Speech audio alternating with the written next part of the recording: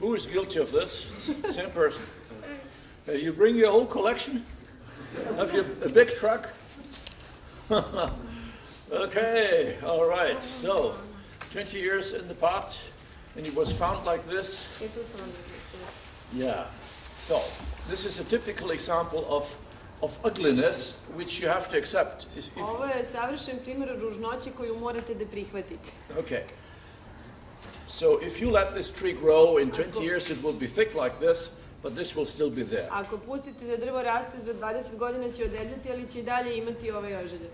Okay, if you look at this tree from this side, ako gledate sa ove strane, you see it's very, very long and high and there's nothing. Dugačko je visoko i ne dešava se ništa. I would be very happy to have a crown like this. Bilo bi lepo da ima krošnju tako nisko.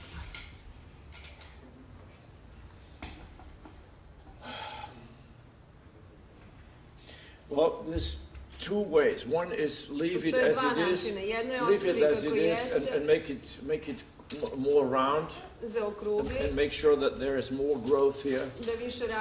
Put this in the sun, water and feed it. Okay, this is in the wrong substrate. This is not in substrate. This is in soil. In soil it will never really grow. Okay, you have to learn about modern substrate. We will speak about that later this afternoon. Okay. Then you can do something like that. You see, there's a hole here. See? The hole is filled already. Like that.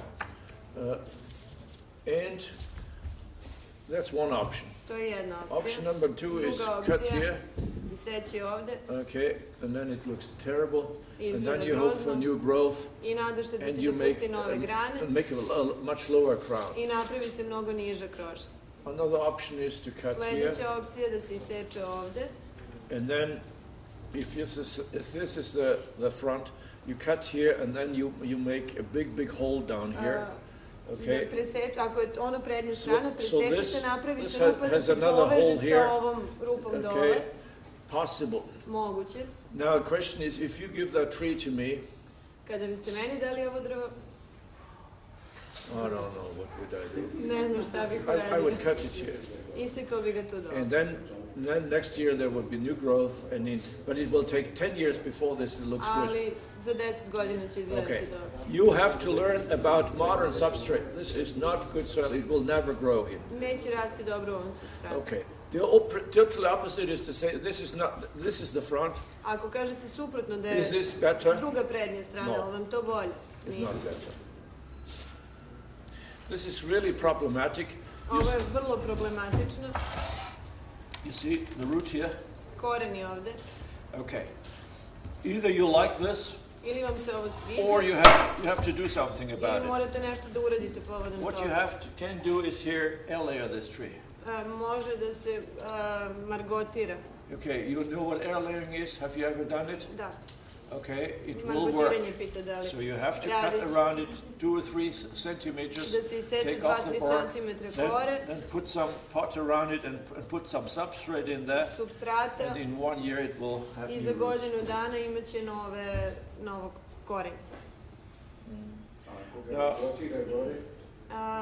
The question is if you layer it higher, so that you can maybe use something on the top. Yeah, you can layer it right here. Just a question: if you make it here, so you have 1 tree here, and this is lower part. Okay. First of all, you can layer it here, but I don't know whether that's much better. But it's true, you can layer it here. Okay. Now. That is a normal reaction of people who don't want to cut off here. You say, well, I want to rescue the tree. Yes, it's true, you can airlayer this. It's basically an excuse for not cutting off. Because the question is, when you have airlayered this, when you then have a second tree, will this be a very good tree? Can you not go into nature and find 500 better trees in 1 hour? So this is a typical tree of a person 10, 15 years ago who didn't know what to collect. Nowadays, you would not collect it. You would never collect this tree. You would leave it where it is. So, to air layer, you never do to be nice to a tree. Nemojte nikad margotirati da biste bili nežni prema drvetu. If the material is not very good that you're gaining, ako materijal nije stvarno jako dobar, you're wasting your time. You gubite vreme, secite. If you have a wonderful little tree up there, ako postoji tu negde gore fantastično oblikovano malo drvo, onda margotiraj. Only other reason for air layering is because you want to be nice and you want to practice air layering. Okay. Ako hoćete da vežbate margotiranje u redu. You have to learn how to air layer, and if this doesn't work, you have not lost much. I ako ovo ne uspe, niste mnogo ni izgubili. Fine.